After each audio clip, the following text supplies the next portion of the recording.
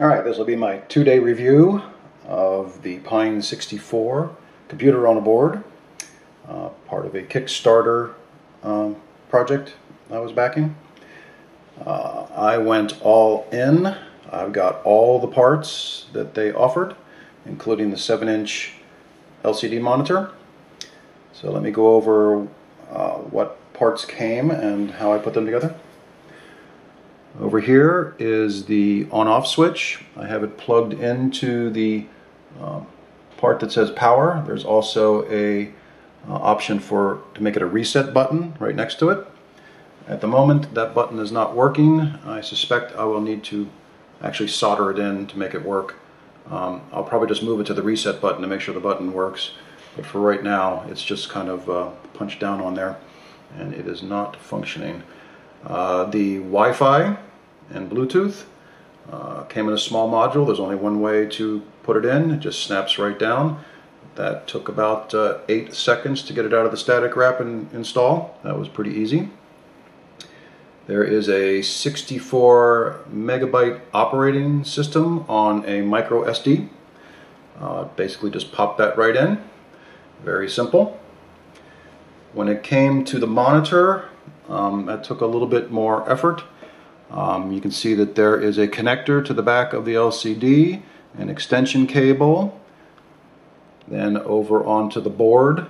Underneath here there is a small connector for the touchscreen. When I first powered the unit on, after about maybe 30 minutes of installation with a couple of checks to the internet, this screen flickered on for just a moment. Not brightly, just I could see that there was some words on it, and then it knocked the board out and I have not seen it come on since. I have reseated those cables several times, but it's very difficult for me to see those cables, so it's probably something on my end. I have seen some indication that I might need a different set of operating system. So I will, I found that on the internet, so I will investigate that further. Over here I just have a USB hub.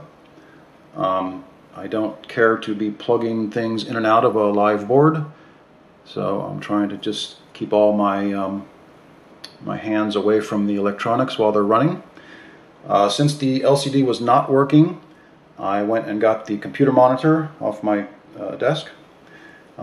Plugged it in with the HDMI cable, which is right there, and it worked instantaneously. I mean, there was no setup whatsoever. The screen was a little wide, but under the screen, under the display options, there was a way to shrink it down just enough that it doesn't go off the sides, which was very easy to do. I opted for the actual power supply that came with it. I've seen a lot of folks posting that they're having issues with this board. I would suggest getting the power supply that actually matches it. You can't go wrong with, you know, matched parts. One of the reasons I went all in is because I knew that my board would be dead last, and it was. I entered into this Kickstarter project in March. It came actually on my birthday, on June, and there was quite a few, I mean, I had a lot of time to study, and there was quite a few questions that were answered while I was waiting, and a lot of updates that were made. So I believe that my board was the most updated I could get at this time. I will readjust the camera onto my monitor, and we will take a look at it from there.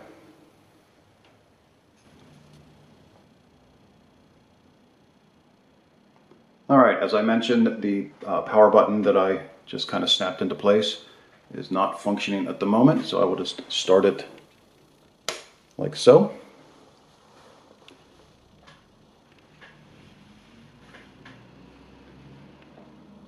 And it comes right up. I understand that the first time you boot this unit, it takes quite some time, and to be patient. Since my LCD was not working, I just let it run for like 2 hours before putting the monitor in. So I have no idea what it was doing, but I assumed everything went okay.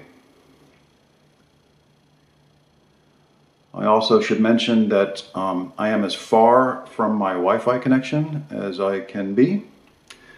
My Wi-Fi says poor, and yet I've had no trouble whatsoever getting connected, running the internet. It's actually worked pretty well.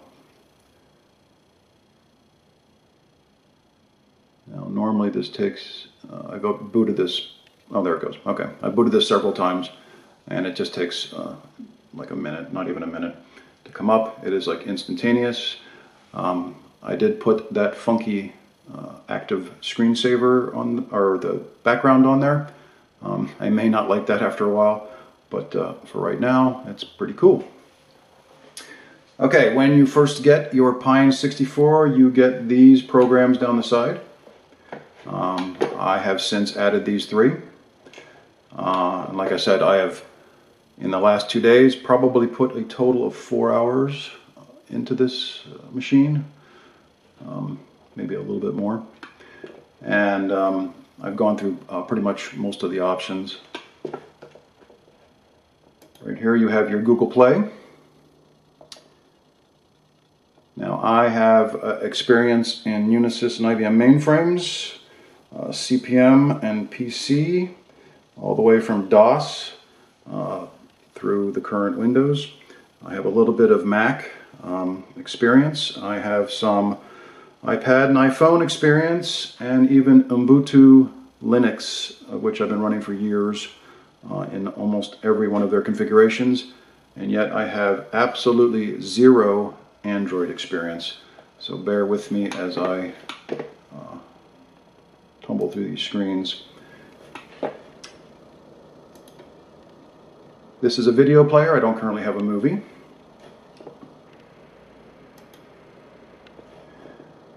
This is the setup. It's very nice. I should mention I am using a old keyboard and a ball mouse that is ancient, and yet they are working quite fine. You have your Wi-Fi and your Bluetooth. It even tells you what your data usage is. I have my storage. One of the really nifty options I found under display, not the LCD I was hoping for, but there is a cast screen, and this will cast everything I currently see onto my television, and that little reboot was unexpected.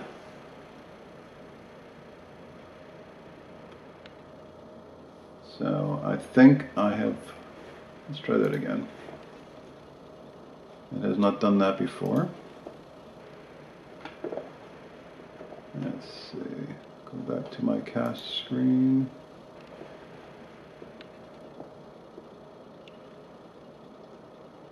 And I can cast it right to my television.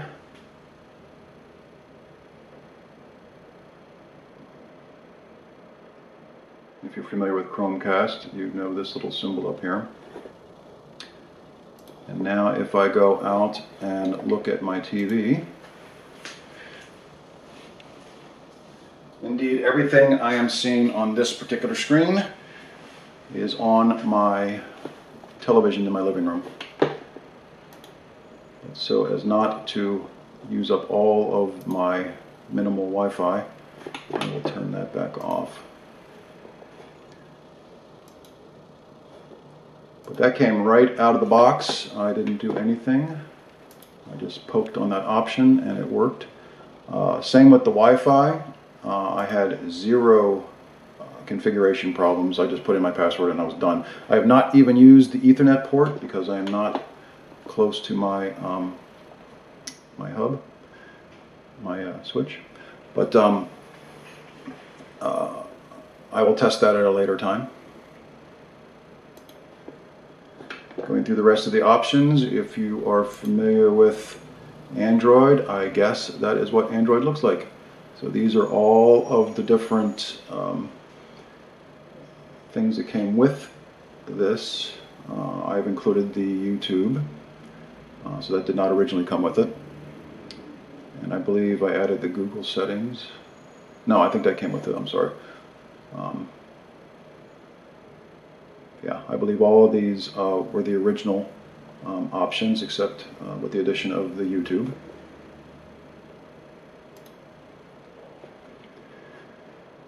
Now I added Pandora.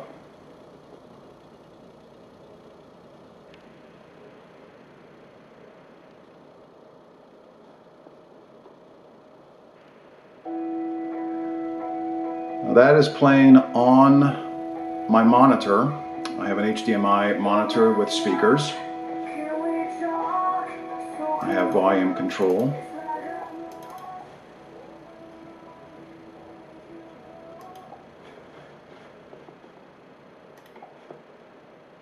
And that is very convenient. But I also have a Bluetooth speaker.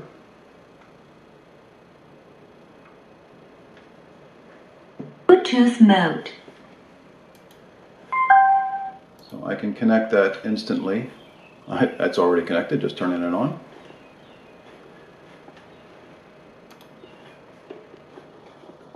And if I go back to my Pandora,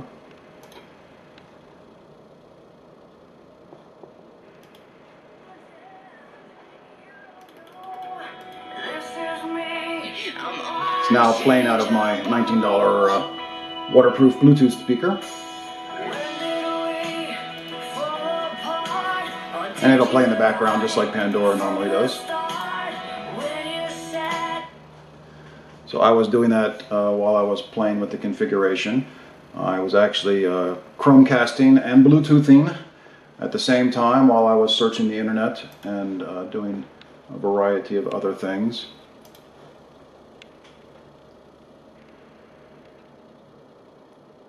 YouTube comes in crystal clear. Here's the video I did when I was unboxing. Ground floor, please.